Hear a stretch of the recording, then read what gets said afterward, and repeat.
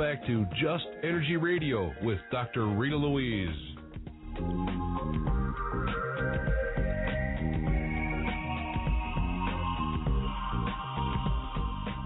Hello and welcome back to Just Energy Radio, and thank you for staying tuned to the second hour of the show.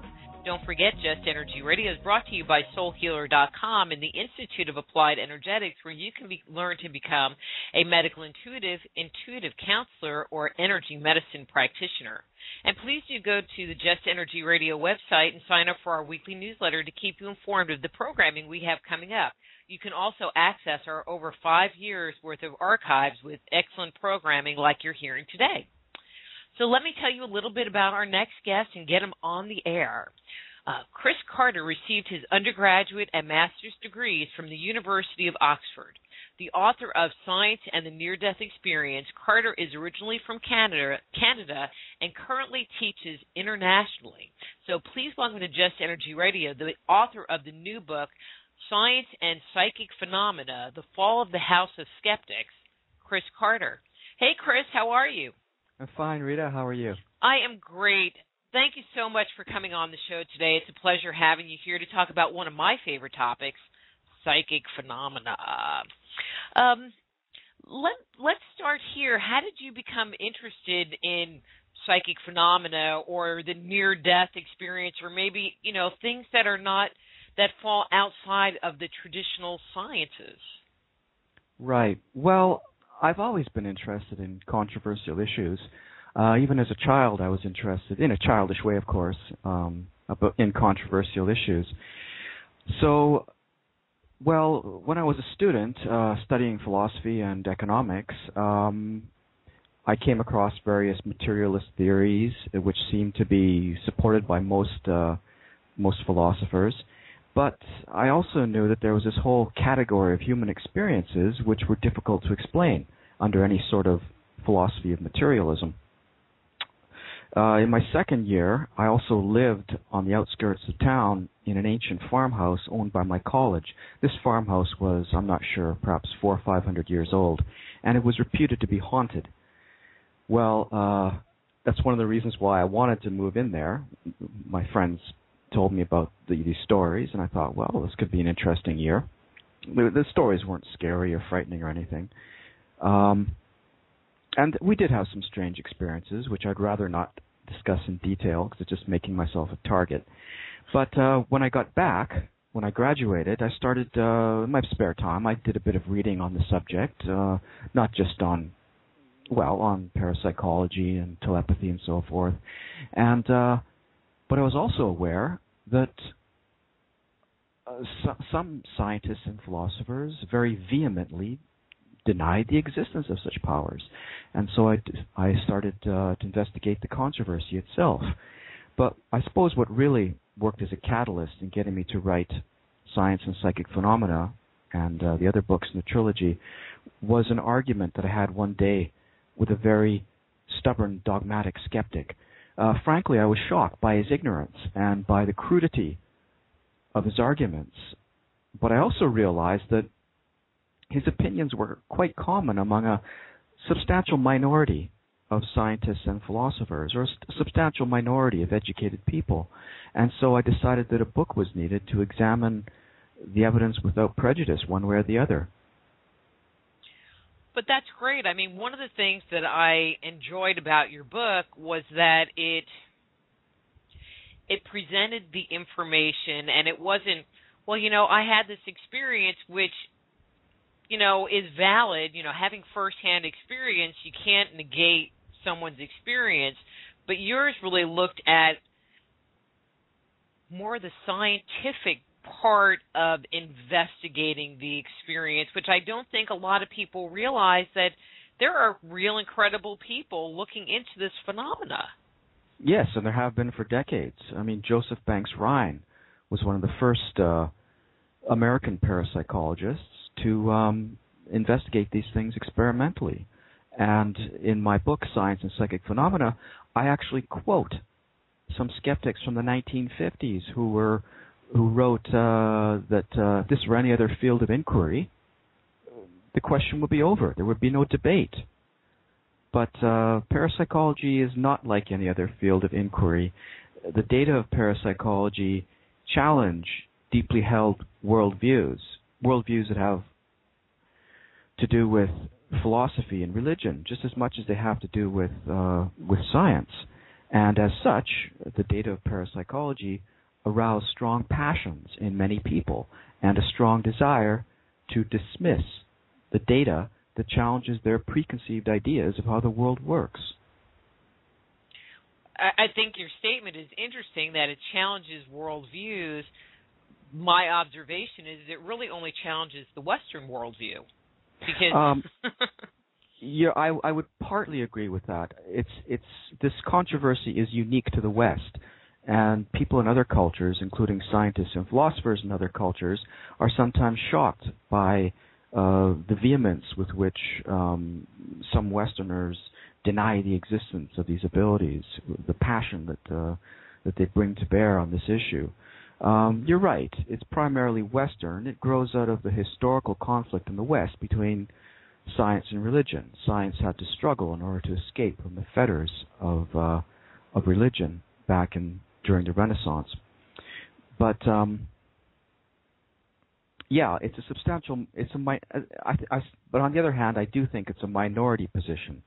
I mentioned surveys, 2 surveys in my book, which found that a majority of scientists surveyed considered extrasensory perception either a likely possibility or an established fact. So it's actually only a minority position within the scientific world. You don't live in the South. All right, I'm not talking about the scientific position. I'm talking about the people position, where it's like, that can't be true. You're going to burn in hell for that one. With that said, and I'm just going to move along, it just seems like psychic abilities have been seen in the past or in traditional cultures as just a natural part of the ancient world. From a historical perspective, and you kind of touched on this, when did all of this change and controversy really begin to ensue with it? It was during the so-called Enlightenment, which can be thought of as the ideological aftermath of the scientific revolution. The scientific revolution, of course, was due to men such as Galileo, Johannes Kepler, and, of course, Isaac Newton. And Galileo, Kepler, and Newton were not materialists. They were very much men of their times. One of the reasons why Galileo recanted his views is because he was threatened with excommunication by the church. Kepler, in his youth, studied to be a Lutheran minister. Isaac Newton spent the last half of his life writing books on theology. And so these men were not materialists, but the writers of the so-called Enlightenment were the so-called the French philosophes, men such as Voltaire and Diderot. These people writing after the time of Isaac Newton, they were dazzled by the success of Newtonian physics with its mechanism and its determinism, and they wanted to use the success of the new physics to argue against the authority of the church, and to argue against superstition. Because you have to remember, when these fellows are writing, which was the 1700s, memories of the Inquisition and the wars of religion were still fresh in people's minds. They had lived through some really terrible times. And so they thought that they could use the philosophical implications of Newtonian physics to argue against the authority of the church, to argue against some of the superstitions of the time, even though Newton himself did not endorse any sort of materialist philosophy.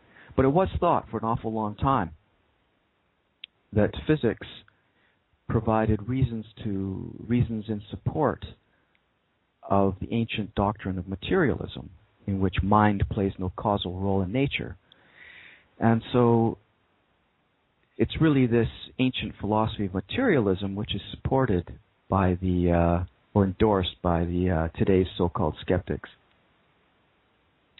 I find it interesting that this comes out of and because of the Newtonian physics, because Newton was a known alchemist and a Kabbalist and was very into the arcane sciences, which, based on this other worldview, would be evil. Yeah, well, as I said before,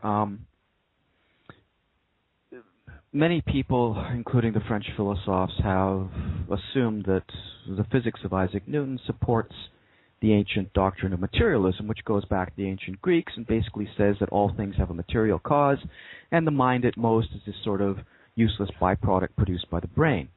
Newton himself did not endorse that view. He followed the dualism of René Descartes, and both Descartes and Newton argued that human beings were the sole exception in an otherwise deterministic universe. And I said before, it was really those people with an ideological agenda, anti-religious, anti-superstitious, the French philosophers, who used Newtonian physics to argue against any sort of intervention of mind in nature, whether it's human or divine. And the direct descendants of the philosophers are today's organized skeptics, the secular humanists. There's a close connection, which most people don't realize, between the ideology of secular humanism and the so-called skeptical movement. The world's largest skeptical organization is the Committee for the Scientific Investigation of Claims of the Paranormal, or SciCoP. They recently changed their name to CSI, Committee for Skeptical Investigation. But they were founded in 1976 at a meeting of the American Humanist Association by atheist philosopher Paul Kurtz. And they started off as criticizing astrology, and they lumped in, psychic research and parapsychology all in the same boat. And so, yeah, it's essentially, I think it's important to realize that most of these so-called skeptics are militant atheists and secular humanists. So, and I'm not sure my listeners are familiar with the term humanists. Could you kind of explain that a little bit so that they can understand, what their viewpoint is or what their whole deal is? The humanists are those people who believe that they classify beliefs into natural and supernatural, and they believe that there is no such thing as a supernatural, there's only natural explanations. They believe that religious belief is, for the most part, harmful. They think that they don't believe in any superstitions at all. So they're people with an anti-religious and anti-superstitious agenda. They're often people who started off as religious fundamentalists and who turned against it when they got older for whatever reason. Or they're people who perhaps had religion forced down their throat when they were children, what have you. I don't really want to get into their personal motivations because I can't speak for all of them. But there's the American Humanist Association. They're found all over the Western world. And as I said before, these are people that have an agenda, and their philosophy or their ideology is founded in large part on the doctrine of materialism, which I described earlier. Mm-hmm. And they realize, quite correctly, that if they were to accept the existence of psychic abilities such as telepathy or of the near-death experience as a genuine separation of mind from matter, then materialism would be proven false, and this pillar of their opposition to religion and superstition would therefore crumble. And this, in my opinion, explains more than anything else their opposition to psychical research. It almost seems like they have some political desire in this whole thing, but I can't really even make a connection of why having a belief in a materialistic world would have an impact on anybody. Did that make sense?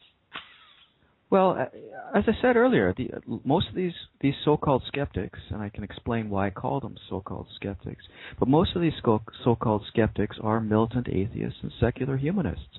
People like the biologist Richard Dawkins, who writes books wrote a book called The God Delusion. And, and Dawkins categorically rejects any evidence for psychic phenomena. He just doesn't want to talk about it. He tries to ignore it. When he can't ignore it, he dismisses it. And when these skeptics can't dismiss the evidence, they try to suppress it. And in Science and Psychic Phenomena, I list several examples of these so-called skeptics attempting to suppress the evidence. So, I do think these people are, to some extent, emotionally driven, definitely ideologically driven. Mm-hmm. In your research, I know you've done a ton, which is one of the things I really appreciate.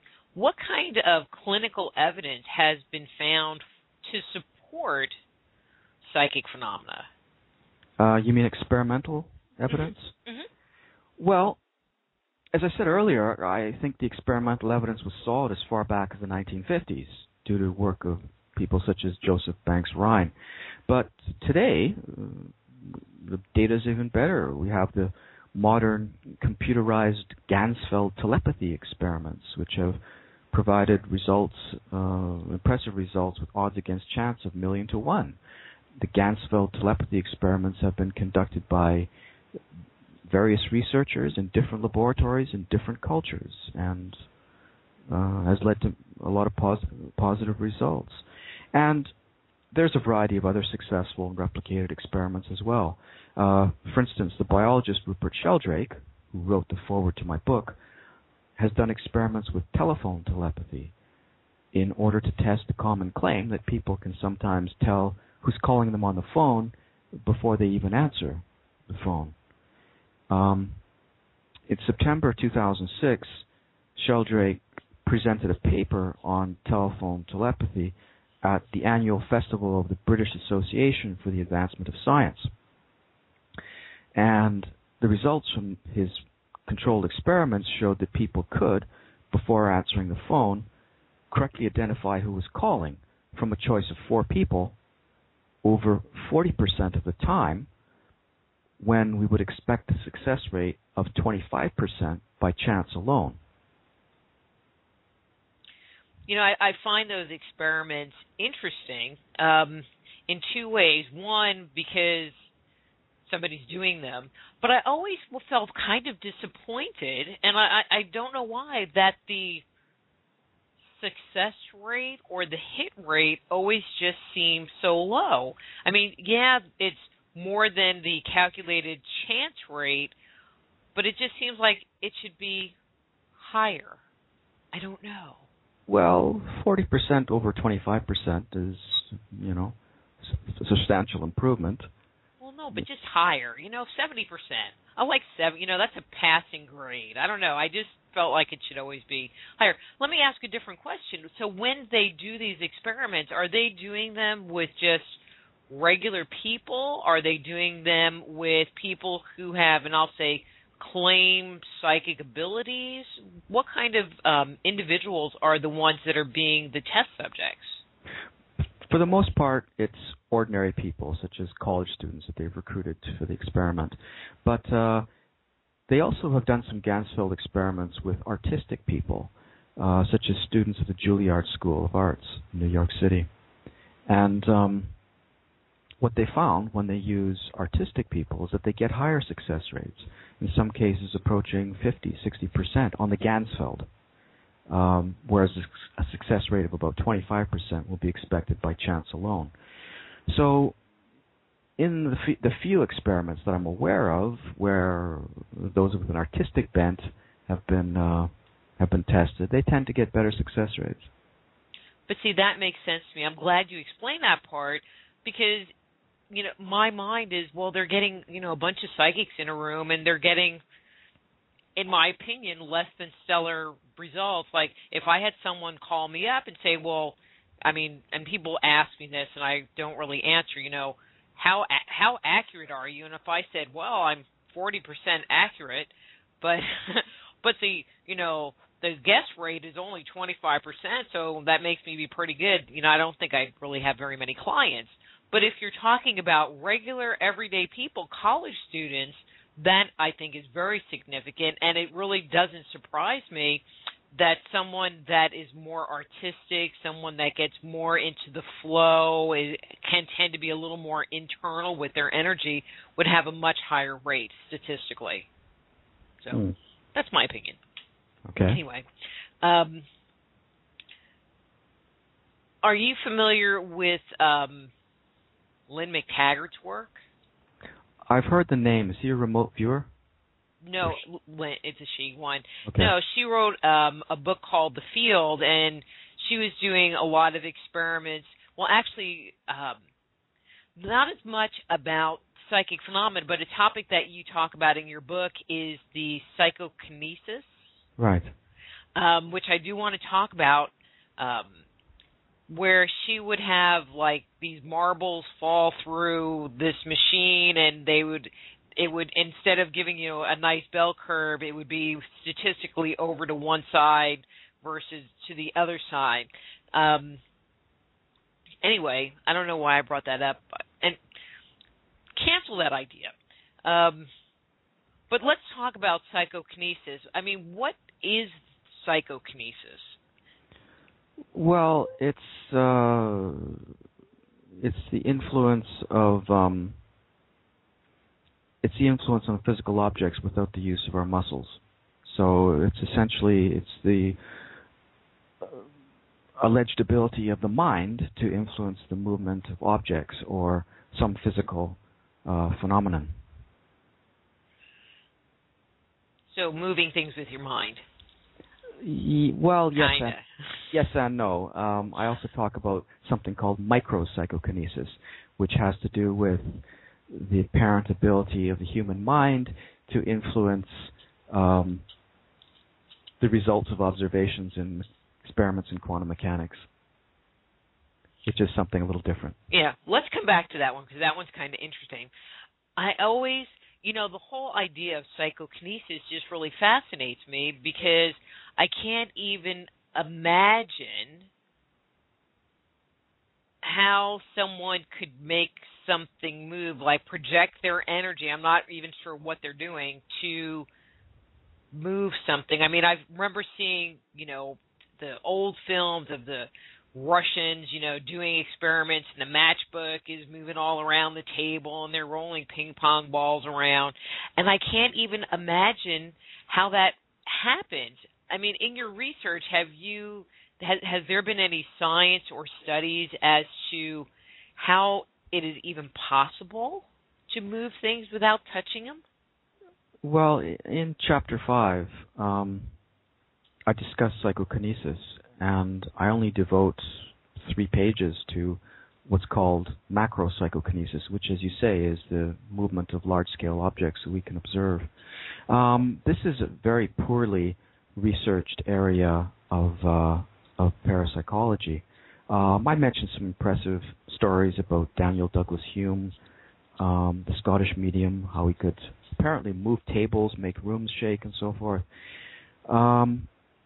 But today, by far, most research is done with far less impressive sorts of phenomena, the so-called micro-PK, which are really small-scale effects that are detectable only with statistical analysis. So I know that's a lot less dramatic, but that's where most of the research has been done.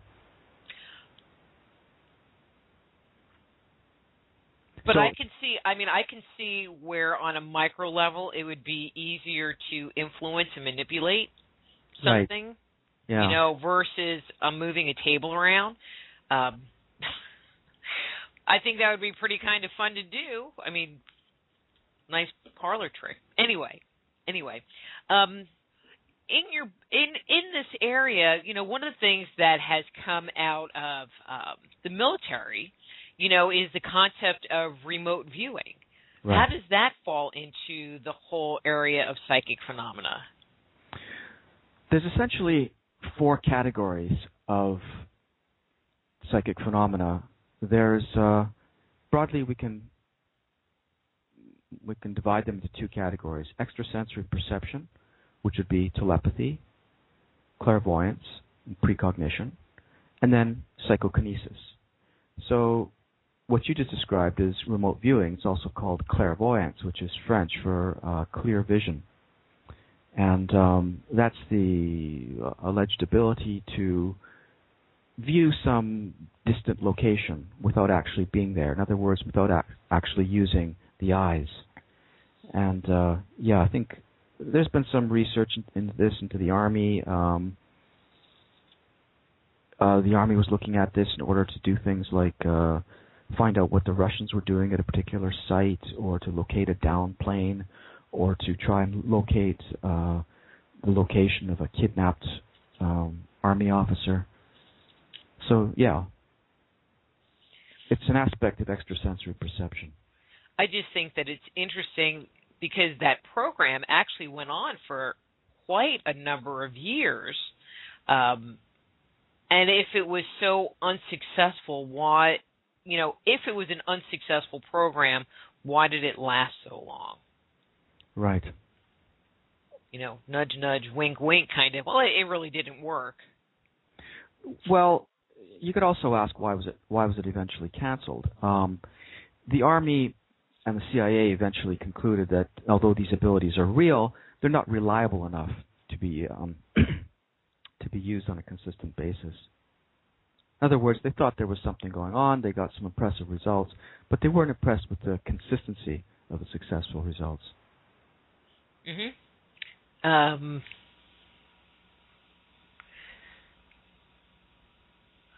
But let's talk about the skeptics. I mean, you talked about them briefly.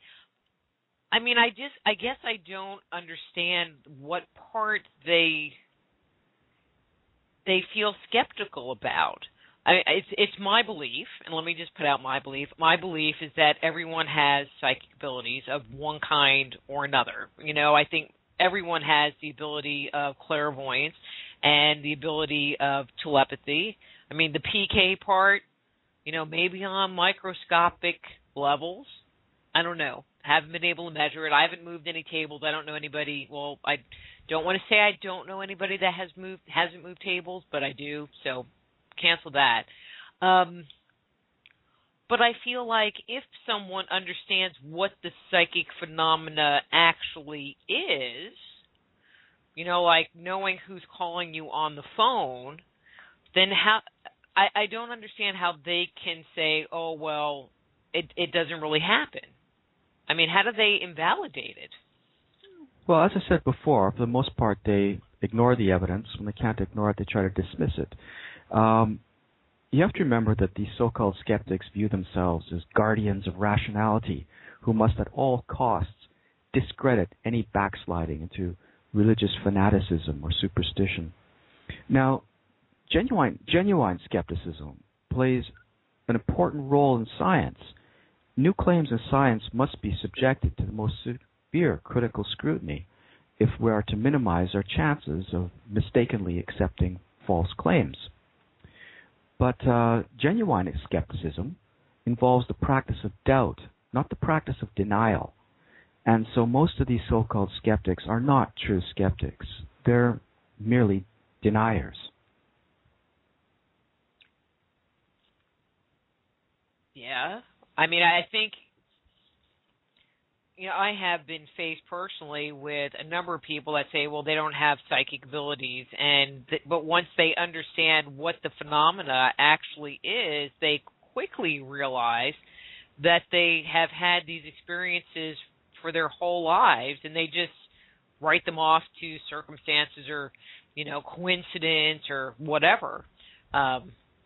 Anyway, but organizations that are skeptical in that way, what kind of influence do they end up having on public opinion? Their major goal since they were founded in the 1970s was to influence the media and through the media public opinion. A fellow in England named Guy Lyon Playfair, he wrote an article recently called "Has Psychop Lost the 30 Years' War?" And on the 30th anniversary of PsyCop, they did a study of college students. What they wanted to do was test their hypothesis that there was a negative correlation between the amount of education a person has and the likelihood that they would believe in psychic phenomena. In other words, they wanted to test the hypothesis that the more educated somebody was, the less likely they were to believe in telepathy and so forth. What they found was exactly the opposite. They found that students with higher levels of education, like graduate students as opposed to undergrads, expressed a stronger belief in these forms of evidence, in these sorts of phenomena. So it was the results they got from their survey was exactly the opposite of what they expected to get. This, of course, filled them with a bit of dismay. But yeah, that's why he called his article, Has PsyCop Lost the 30 Years' War? So I don't think they've been very successful. In the same breath, what impact on the belief in psychic abilities, because if there's this group that is trying to discredit them, what about shows on TV like Ghost Hunter or Ghost Whisperer or Medium or, that actually support the notion of ghosts and psychic abilities and that kind of phenomena? I'm sorry, what was the question? If there is this group that is trying to downplay and influence public opinion that these abilities don't exist, in the same breath, they're competing against TV shows, like Medium or Ghost Whisperer or Ghost Hunter that are heavily, invested. I mean, the whole show is about delving into these unseen, unnatural phenomena. I'm not sure I call these things unnatural. Well, that was in quotation marks. Oh, okay. I didn't hear the quotation marks. Sorry. Well, I made them in the air. Come on. But do you think that shows like that are affecting public opinion? And overriding the negative influence? I wouldn't say they're affecting public opinion so much as reflecting public opinion. I mean, what's on TV is, let's face it, what people want to see. If people don't want to see it, then the show has poor ratings and they're taken off. But a lot of these so-called skeptics, they actually consider television shows like the ones you mentioned to be a danger to society, in the same sense that they think that a belief in psychic abilities such as telepathy is a danger to society. But again, I think it's important to remember that these people are a small minority of the educated public, and they're actually a small minority of the scientific community. I mentioned those two surveys. Here's a brief quote from Science and Psychic Phenomena, and I wrote, Many mainstream scientists do not hold the opinion that such phenomena are scientifically impossible. Two surveys of over 500 scientists in one case and over 1,000 in another were made in the 1970s. Both surveys found that the majority of respondents considered extrasensory perception an established fact or a likely possibility, 56% in one and 67% in the other. So most scientists, most working scientists are not, shall we say, skeptical of the existence of these phenomena. Okay, so you made a statement about the skeptics where they think that these abilities are a danger to society. How are they a danger? I mean, what are the I don't even know what to ask. I don't understand what their view, of the imposing danger would be if you have these abilities. Well, it's not so much that they're opposed to a belief in telepathy because they somehow fear telepathy. It goes deeper than that. As I said before, most of the so-called skeptics are militant atheists. or secular humanists. And this is part of an ideology that is anti-religious and anti-superstitious. What they really fear, more than anything else, in my opinion, is religion and the influence of religion, for whatever reason. Perhaps they were told that they were going to burn in hell by their parents because of their lifestyle or what have you. Some of them were religious fundamentalists when they were younger, such as Michael Shermer. And remember, one of the major pillars of their opposition to religion and superstition is the ancient doctrine of materialism. Now, the doctrine of materialism is directly challenged by the existence of these abilities. Materialism started out as an ancient philosophy, which was thought to gain scientific support from the physics of Isaac Newton, because the physics of Isaac Newton is deterministic and materialistic. All causes are mechanistic, unlike modern physics, by the way. So materialism was thought to gain scientific support from classical physics. Now, materialism as a scientific hypothesis makes a bold prediction. Abilities such as telepathy do not exist. If we find convincing evidence that these abilities do exist, then materialism as a scientific hypothesis is proven false. And as I said, materialism is one of the pillars of their opposition. If materialism is proven false, then this pillar of their opposition to religion and superstition would crumble. And this terrifies them. This explains why they ignore, dismiss, and in some cases even suppress the evidence for psychic abilities such as telepathy, or for the near-death experiences involving a genuine separation of the mind from the body. It's really the implications of these facts that they fear, much more so, I think, than the facts themselves. The part I find really fascinating is that they, in how you're phrasing this, is that they have a correlation between this information and these abilities and religion. Absolutely. That if you have this ability, it's a religious thing. But if you talk to anyone from a fundamentalist religion, you're burning in hell too, whether you have it or not. And yeah. And what I find even more interesting is that my belief is that in time they're going to find that these abilities and these things happen, and I'm going to say on a quantum level. It happens on some material, quote unquote, level that we just can't tap into yet. Well, one thing I often say when people use the word supernatural or paranormal is this: there's no such thing as a supernatural. There are only phenomena that we do not yet understand. So if these abilities exist, they are part of nature. If spirits exist, they are part of nature. They're not somehow beyond nature. The distinction between the natural and the supernatural is really the distinction between the mechanistic and the non-mechanistic. It was thought, after the success of Newtonian physics, that all natural influences were mechanistic influences, similar to two gears or two gears that are engaged, or billiard balls on a table. But modern physics, which is quantum mechanics, allows non-mechanistic influences. So the distinction between the natural and the supernatural, or the normal and the paranormal, is really an anachronism, and it has no place in the modern world.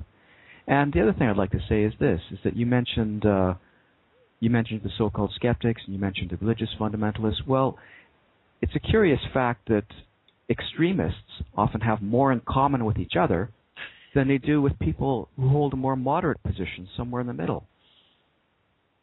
I mean, it's the extreme communists and the extreme fascists. In some ways, they had more in common with each other than modern-day liberals.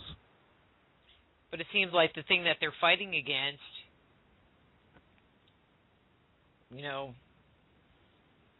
is the same thing that the other group is fighting against too, over the same playing field. Mm-hmm.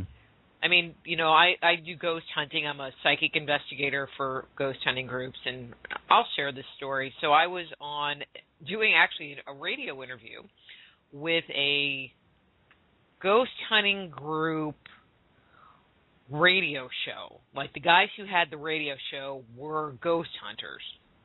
Okay? And their belief was that when you died, you went to heaven, and anything that appeared on the earth were demons from hell. And so if you went into a house and they were having some kind of phenomena, it was a demon from hell, and that's how it needed to be addressed. And it's sounding like these atheists, you know, they want to attach themselves to this mechanistic viewpoint, because their only other belief is that it would come from hell, but they don't believe in hell. Versus, you know, there's something in nature that supports this happening. I'm not sure that most of the militant atheists think that the alternative is it comes from hell. I think they think that these sorts of phenomena can't exist, and therefore, or should not exist, and therefore they cannot exist. I don't think that most of them think too deeply on this level about this. I think they just assume that a mechanistic worldview is correct, because somehow they think that science is based upon mechanism and materialism, and so anything that challenges that has got to be somehow irrational. And I do think, and sometimes, in my book, Science and Psychic Phenomena, I mention cases in which so-called skeptics have encountered good evidence for psychic phenomena. And what happens to them is that they experience this uncomfortable mental state that the psychologists refer to as cognitive dissonance, which occurs when there's an inconsistency between what we see or hear or experience and what we believe. Now, there's a few ways of dealing with this inconsistency. One way, of course, is that you can change your opinions, change your preconceived ideas, more in line with the evidence.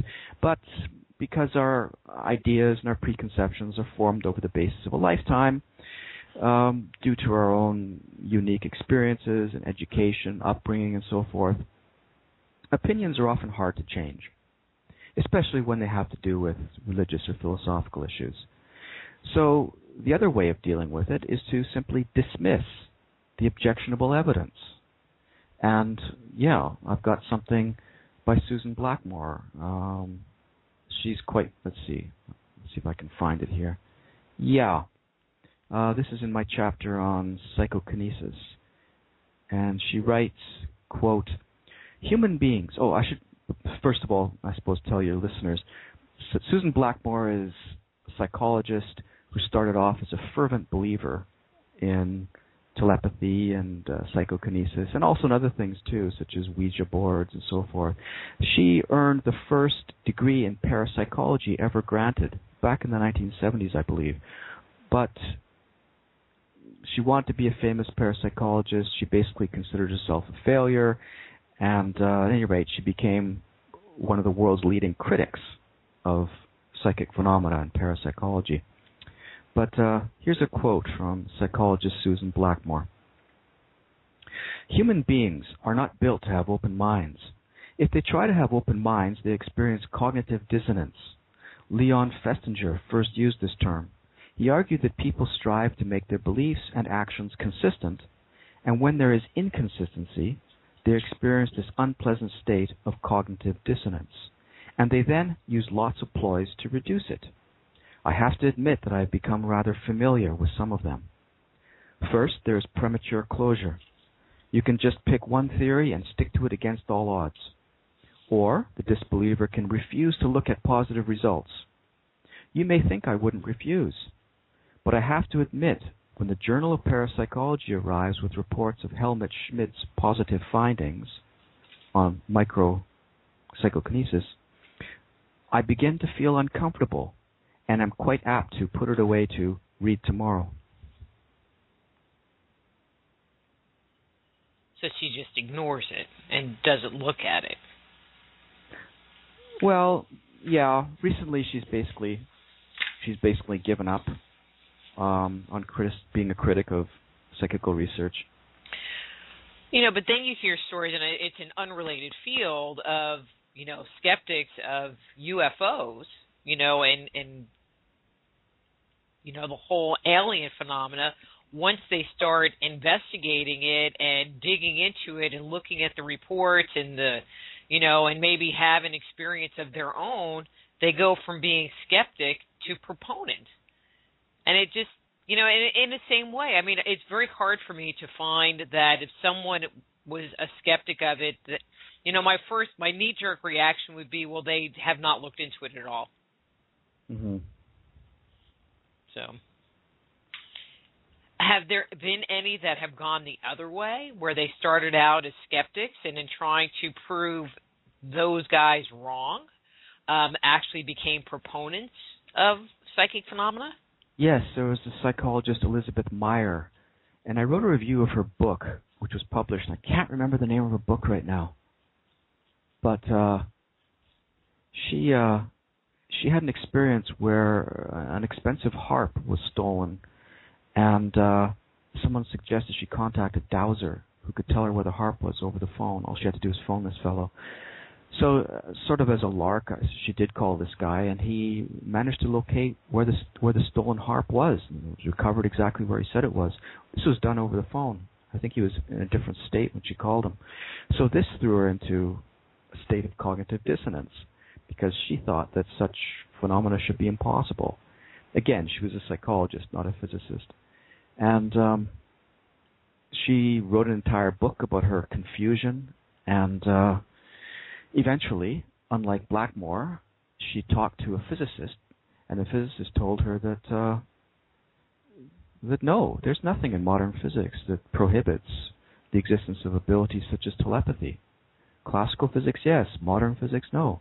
And this seemed to put her mind at ease. And she came to the conclusion then that there's nothing terribly supernatural about these abilities. Remember I said earlier, several surveys have shown that most scientists accept the reality of extrasensory perception. One survey, for instance, showed that only 3% of natural scientists, that is, physicists, chemists, biologists, only 3% considered extrasensory perception impossible, compared to 34% of psychologists. And this is basically because most psychologists are not familiar with modern physics, which is quantum mechanics. And nothing in modern physics, as opposed to classical physics, would be compromised or contradicted by the existence of extrasensory perception. And I find that very interesting coming out of the psychology field. I mean, to a certain extent I can, but it just seems like that field, in the last 10 years has really been opening up and being more open or incorporating more, energy medicine techniques, going into the field of energy psychology and, hypnotherapy and bringing in more, I'm going to say, alternative healing techniques that are, their foundation really comes out of the world of psychic phenomena. Right. I think part of the problem is the name parapsychology. I mean, Rupert Sheldrake, who again wrote the foreword to my book, he has said that he would have no use for a field called parabiology. So it's really that name, too, parapsychology, which rubs them the wrong way. You have to remember that parapsychology only recently separated itself from philosophy. So, perhaps many psychologists are a little uneasy about the scientific status of their own discipline. And so they don't want to be associated with anything that's flaky. And the very name parapsychology is going to drive some of them away from the field and really irritate them. And to be honest with you, short of talking to you, I have not heard someone really use that word. Okay, in my intro of when I do a presentation of myself, I've used that word since the 70s. I didn't even know you could still get a degree in parapsychology. I figured it had, come up and dwindled away to nothing. No, there are parapsychologists working all over the world. Many of them don't have degrees in parapsychology. What they have is degrees in physics or psychology, engineering, what have you. Dean Radin, for instance, has done an awful lot of empirical research into these things. But most of us, we don't like the name parapsychology. I prefer the name psychical research, which was the original term used to describe this field. Mm-hmm. But see, and I think a lot more people resonate with that. Like I said, the term parapsychology, it was a pop word in the 70s.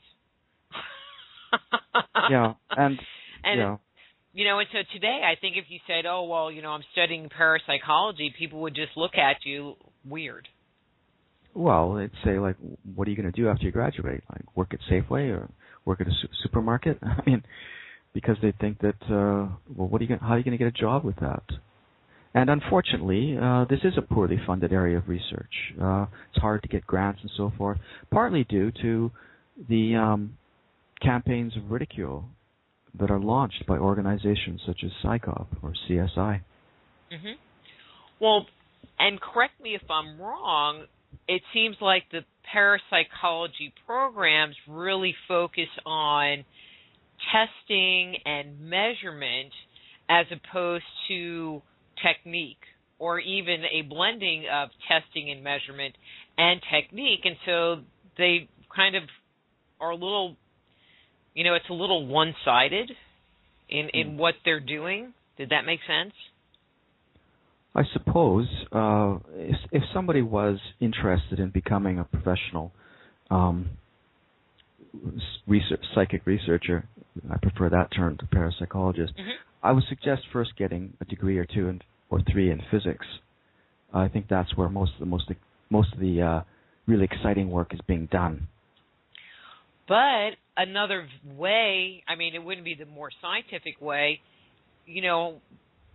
having some training to be a psychic yourself would at least give you an understanding of what you're studying versus just studying some empirical data that you don't really even know what it is because you don't know what the experience is.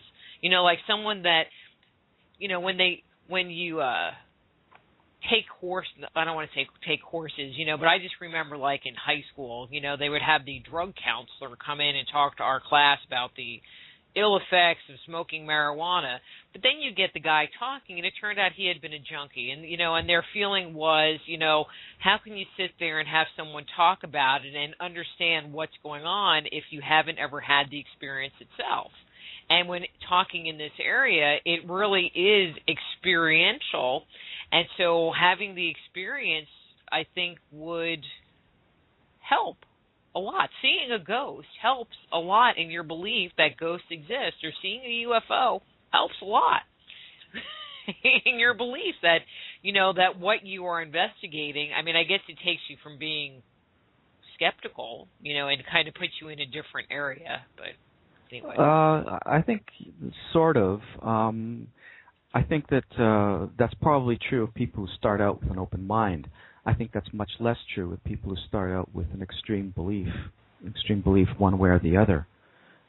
Susan Blackmore started off as an extreme believer in astrology and telepathy and so forth, and then she performed a few sloppy experiments, got what she thought were poor results, and went to the opposite extreme. She became a critic, a fairly famous critic of parapsychology and parapsychological research. But in my book, I describe how one day she was asked to witness a telepathy experiment involving children. This is what she wrote. "We observed for some time, and the children did very well. They really seemed to be getting the right picture more often than chance would predict. I began to get excited, even frightened. Was this really ESP happening right in front of my eyes? Or was there an alternative explanation? Somehow, I just couldn't accept that this was psi, and I was to go on arguing about the method used in future years. Was it just perversity? A refusal to accept my own failures? A deep fear of psi? Whatever it was, it led me into constant confusion. I just didn't seem able to accept that other people could find psi while I could not." So, obviously she went from one fanatical position to another, and she's just somebody who seems congenitally unable to tolerate uncertainty.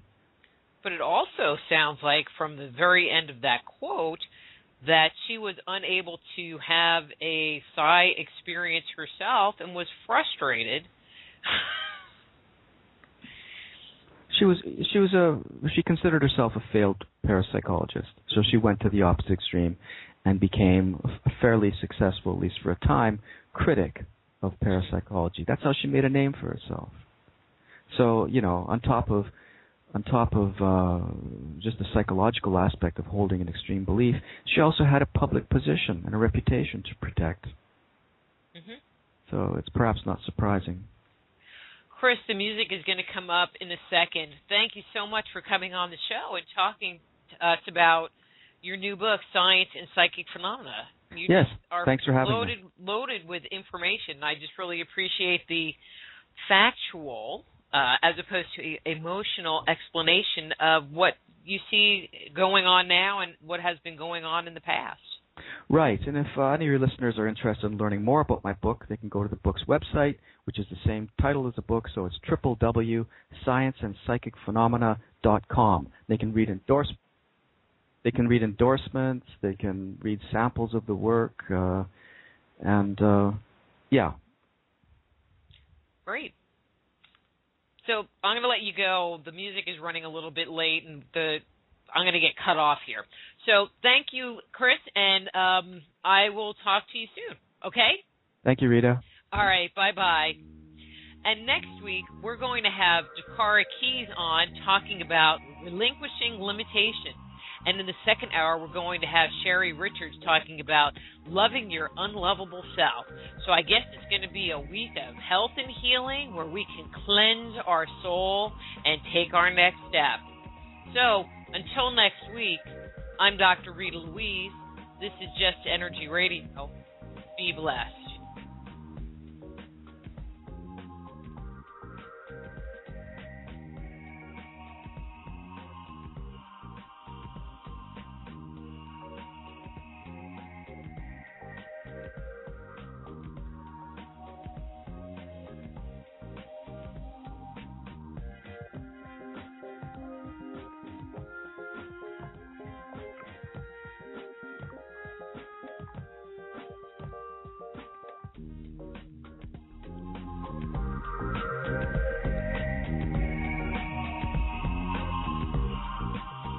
Join host Dr. Rita Louise each week at this time for Just Energy Radio. Point your browser to www.justenergyradio.com for more show information and to contact Dr.